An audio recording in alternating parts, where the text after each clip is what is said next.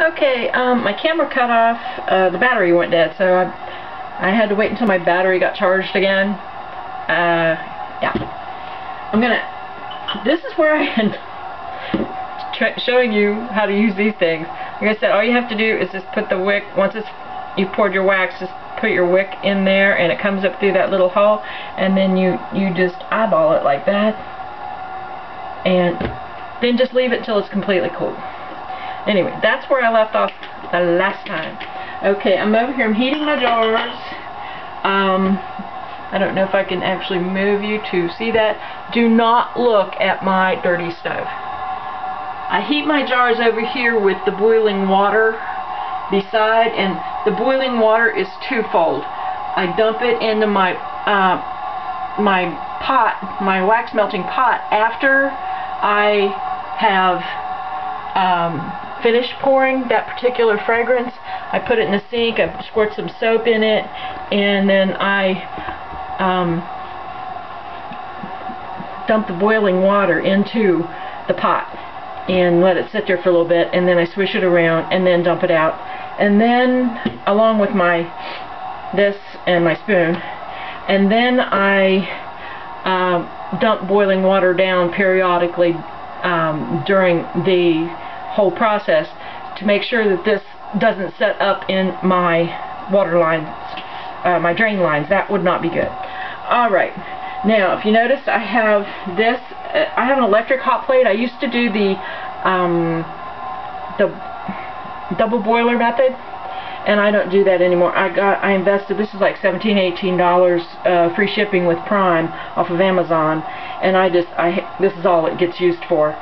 And I guess if you have an electric stove, you're pretty much golden, because you don't have to worry about gas. I have a gas stove. I don't know what the thing was with the double boiler method. I think it was simply for gas stoves. Alright, this is what we're going to do. We're going to measure wax. Alright, I'm going to see if I can, okay, see if I can do it this way. This is what I do. I put my pot on before, and then I turn it on, and it says there's nothing on there, at least nothing that weighs anything. Okay, then I have my wax. I have moved on to buying my wax in 50-pound boxes. I have gone through probably, I'm on, let's see, I bought wax at the beginning of November, like a week into November, and I just got wax the other day. So I'm going through about 50 pounds every 7 to 9 days. Okay, and then you just, now for this particular 2-pint jars,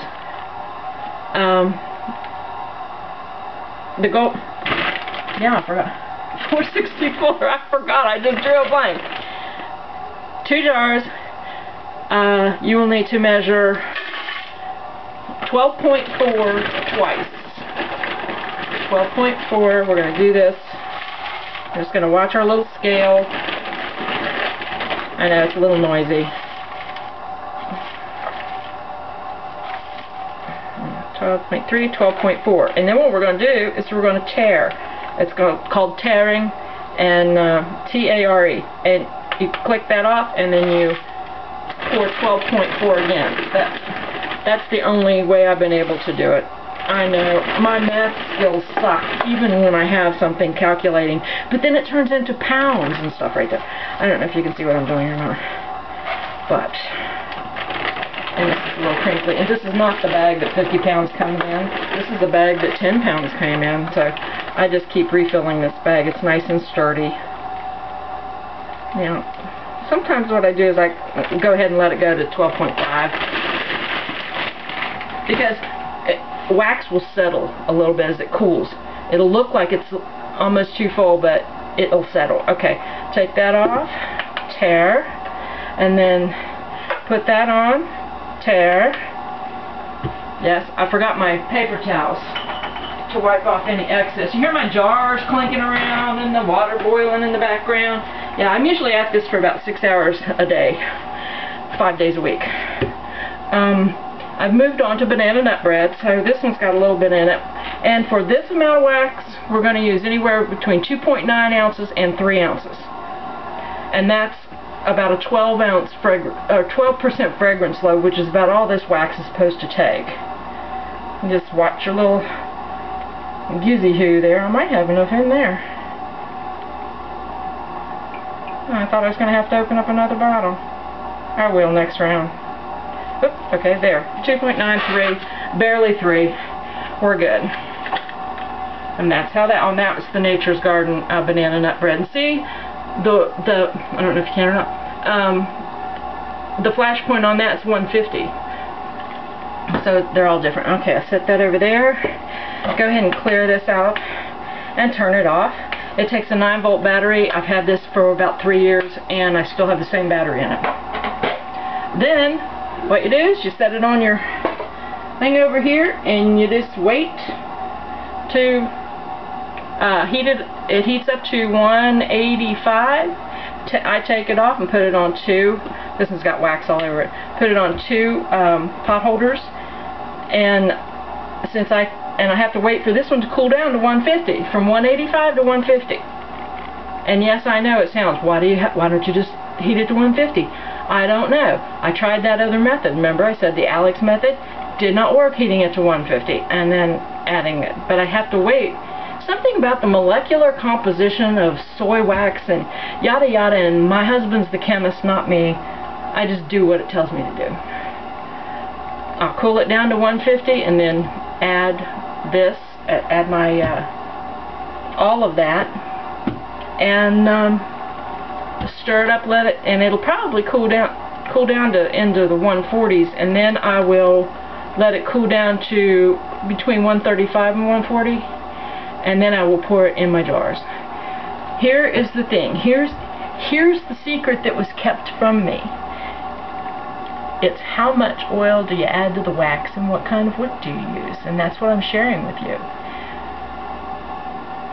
If you want to make one candle, one pint candle, melt 12.4 ounces of 464 soy wax and add the oil at the proper temperature.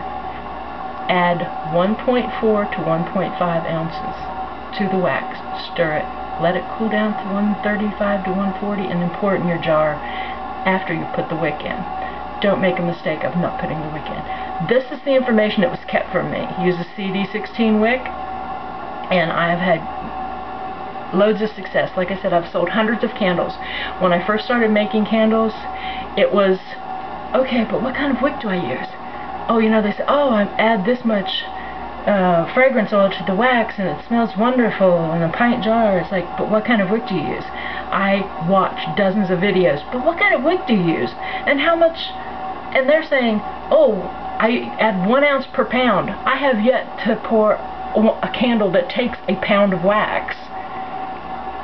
And I'm not sure if they're meaning the 16-ounce jar, but you can't put 16 ounces of wax. Here's where it gets tricky. You can't say, oh, 16 ounces of a pound. Okay, I'll melt that much wax and put an ounce of, which I'd use more than an ounce, and put an ounce of oil in it. Well, you know what? It's not going to fit in the jar. It's going to be too much wax for the jar. It's a 16-ounce jar, yes, but that's up to the rim. And you have to have a melt pool. So mine go to 12.4 ounces of soy wax and 1.4 to 1.5 ounces of fragrance oil. It's going to put it just a little bit above this ring on the inside. Just like right there, like right up to there. And when it cools, it's going to sink down, back down just a little bit. But that's your melt pool. You have to have a melt pool. You can't have it all the way up to the top and then start to melt. My God, what a... Remember we just talked about, you know, run for your life if your metal wick bottom is on fire. Yeah, you can't. I mean, that's dangerous. So I'm telling you, this is what works. Pint jar, 12.4 ounces of soy wax, 1.4 to 1.5 ounces of fragrance oil. You have a very well-scented candle. Let it cool, put it away, put the lid on it, and tuck it away for 5 to 7 days before you light it. I use toenail clippers to clip my wicks. Now,